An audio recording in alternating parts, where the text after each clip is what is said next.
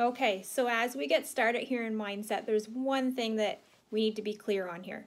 So, this is a business, guys.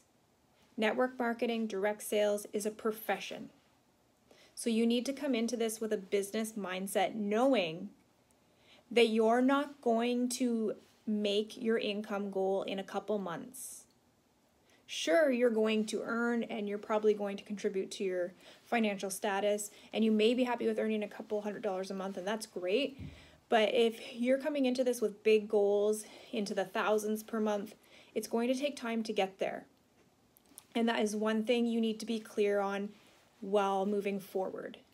Just like any other business takes time to build, McDonald's, Walmart, just how they took time, years to build, it's no different. It's no different with Zaya.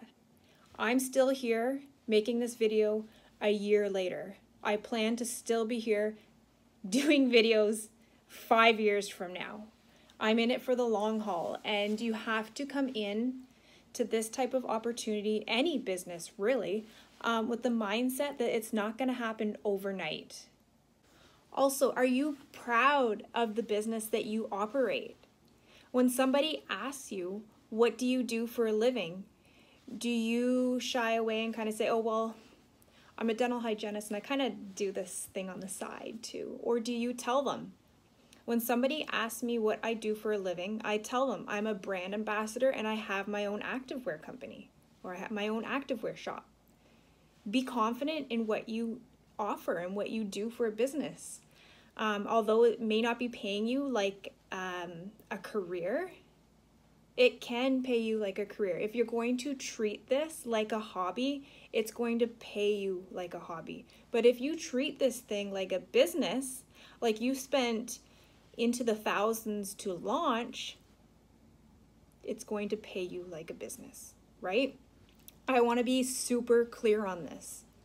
Although the startup fee for this business is relatively low compared to the startup cost of any other business, a brick and mortar business, it sometimes can be easy to just kind of fluff it off and be like, oh, it's just a hobby, or, you know, I didn't really pay that much to join, so I'll kind of half-ass it and give it my time now and then, and if it doesn't grow, then I'll just throw in the towel.